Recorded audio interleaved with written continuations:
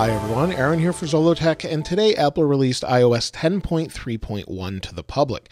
They actually never came out with a beta for this particular version, and instead last week came out with 10.3.2 Beta 1.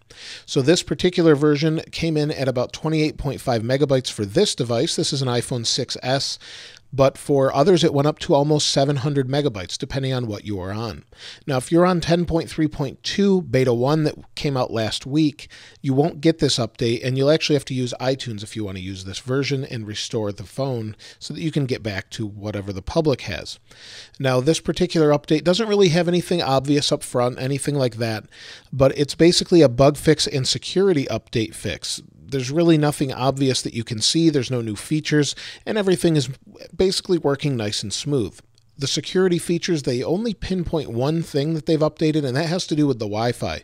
So if you've got Wi-Fi issues, although I don't know that it was issues, it was more on the security side, there's really no issues there. I haven't had any issues with anything else. 3D Touch is working fine on the 6S and newer, and everything seems to be really fast, no issues there.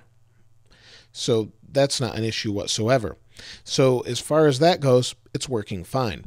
Now, some of you have had issues with 10.3.2 Beta 1 with VPN. So far, I've confirmed that that's not the issue with this particular update. The VPN connections are working okay. So if VPN is important, it seems like you can update to this particular version, and that shouldn't be an issue. However, if you want to go to the beta version, beware, it doesn't work so well with VPN. Some people it works, some people it doesn't.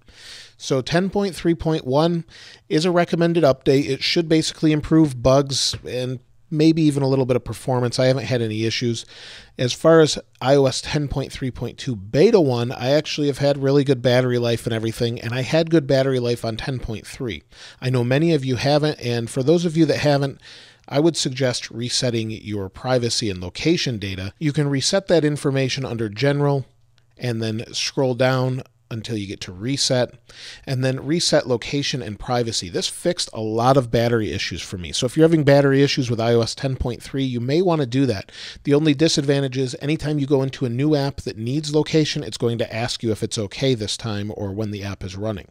I suggest you do it while the app is running. And for example, if you see here, I've got the little arrow. That means I'm using location data, and that actually can kill your battery quite quickly. So I would suggest maybe resetting that to help that out. It worked really well for me. So that's it for this particular update. I definitely recommend installing it, but I'd love to hear anything you've found. Now, if you'd like this wallpaper, you can get it. I'll leave a link in the description. And thanks to, I'm sorry if I mispronounced this, but Amuthan Bozdagan, thanks for sending this along. If you'd like to submit your wallpapers, you can do that at Twitter at zollotech. I'll leave all those links in the description as well. If you haven't subscribed already, please subscribe and like. As always, thanks for watching. This is Aaron. I'll see you next time.